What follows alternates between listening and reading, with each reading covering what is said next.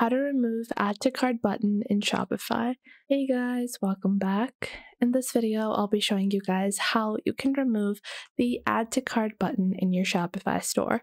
Now, there are many reasons why you might want to do this, especially if you're trying to get more conversion in your Shopify store.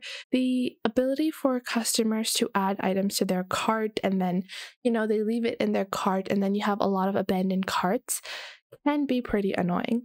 And if you don't have the option to add items to cart and people only have the option to directly check out and buy the item right now, this can help in making your potential customers into actual converting customers. And I'm going to show you both things. So if you're someone that wants people to browse around on your website and you want the Buy It Now button removed, that's a lot simpler, but the add to cart is a little bit complicated, and I'm going to break it down step by step so you guys can follow along. Now, to remove our add to cart button, we're going to head on over into our Shopify dashboard, and once you have gone into your Shopify dashboard, you're going to click on Online Store on the left. Once you click on Online Store on the left, you're going to go into your current theme and you're going to click on these three dots and then click on Edit Code. Now, before you do that, you can always duplicate your store to be safe rather than sorry, and make sure that you have the original version of your Shopify store as a copy in case you want to revert back to the original. Now, once you've done that, click on Edit Code. And once you've clicked on Edit Code, you're going to click on the left and just close these folders. Once you close these folders, you can click on Assets on the left, and then once you open up Assets, right in the third line over here, you will find base.css. Now, this is going to be the same across all themes. So if you're using the Sense theme, if you're using any other Shopify theme, you're going to go into base.css. If you can't find base.css, you can just go into the top left search bar and then just search for base.css and then click on it and it will open up. Now, once you've opened up the base.css code, you're going to scroll to the bottom. And once you scroll to the bottom, you can just click on return a couple of times to add a few empty lines.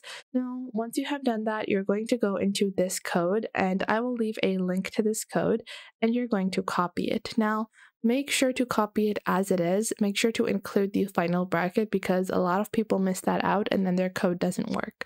So make sure to just copy that and then go back into the code editor and click on paste. Now, once you've clicked on paste, you can click on save over here. And now if I go into my Shopify store and refresh my store, you guys can see my add to cart button has now been removed and it's directly a Buy It Now button.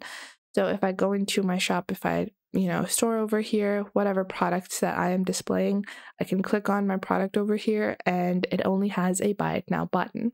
Now this will be applied across all of your store items, so none of your items will have a add to cart button. However, what happens if you want to remove the Buy It Now button and keep the add to cart button? Well, in that situation, you can go back and remove this code that you just inserted and click on save. And once you do that, you will see that the add to cart button will be live again. So I'm just going to wait for this to be synced up. So this will be live again. Now, to remove the Buy It Now button, you're going to go into your Shopify dashboard.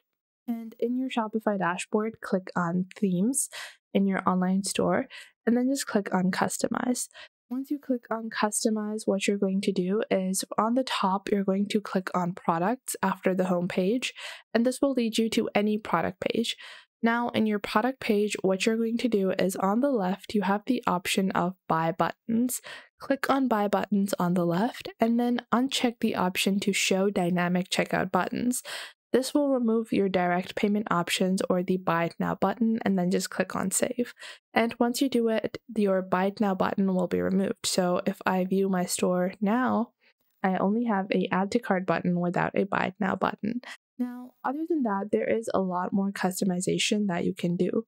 So let's go on ahead and do some more customizations to elevate our store. Now, if you want to improve the appearance of your sale products, you can always alter the color of sale badges. So if you guys can see over here, I have this sale badge inserted over here. So to insert a gorgeous looking sale badge color, you're going to go into your Shopify dashboard and go back into edit code. And once you go into edit code, you're going to go back into the base CSS and scroll to the bottom of base CSS. Now, once you do that, you're going to copy this code over here, which is the sale badge color code. And I will leave a link to this in the description as well. Keep in mind, you need to make sure you're copying the first dot and the last bracket. If you don't, that is not going to make your code work. So make sure to copy that. And once you've copied that, you are going to paste it under base.css. Now, once you've done that, you will see a hashtag with a hex code. So now you can open up the Google color picker, and let's say I want to convert my button color to a lavender color. So open up the Google color picker and select the color that you want. And once you have selected the color that you want, you're going to copy the hex code. Now you will see the hex code over here, and once you've copied it, you're going to go back into your Shopify code editor and then just replace the hex code from the original code. We're going to paste it like this and then like this. Once you've done that, you can click on save on the top right, and once you have saved this, your sale banner color will also be changed. So you guys can see now it's a lavender color. Now, if you want to further elevate your store and you want to maybe make it transparent like I have in this particular theme or this particular store, then you can go back into your code and then just go into layout, and under layout you have the option of theme.liquid. So open up theme.liquid and scroll to the bottom. Now in the bottom of theme.liquid, you will find this little section which will be called /body. So in /body, you're going to create a few spaces above it, and then you're going to copy this header code. I will leave a link to this in the description box as well. And then I'll show you guys the non-transparent version of my store first, so you guys can see what it looks like. So this is the store header. I have removed the code. And now if I go into theme.liquid and I'll paste in this code right above the /body section, and now my header will go back to a transparent header. So now if I refresh this, it has been converted into a transparent header. And if you want to play a looping video, I have a really short way to do that.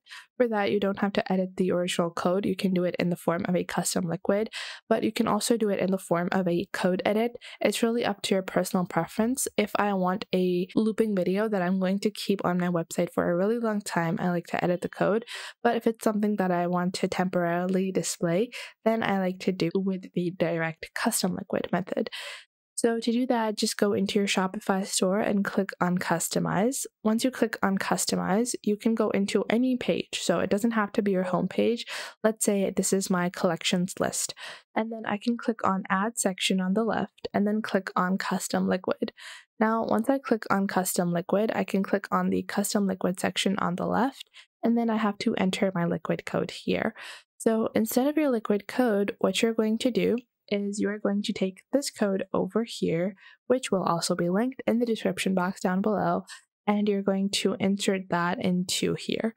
Now, once you have inserted that into here, you have to copy the video you want to insert. So to actually have a place for your video to be inserted into, you can go into your Shopify dashboard, click on Content on the left, and then Files. And I have already uploaded this pizza file, so I'm going to use the same file, but you can upload any MP4 video here and then copy it.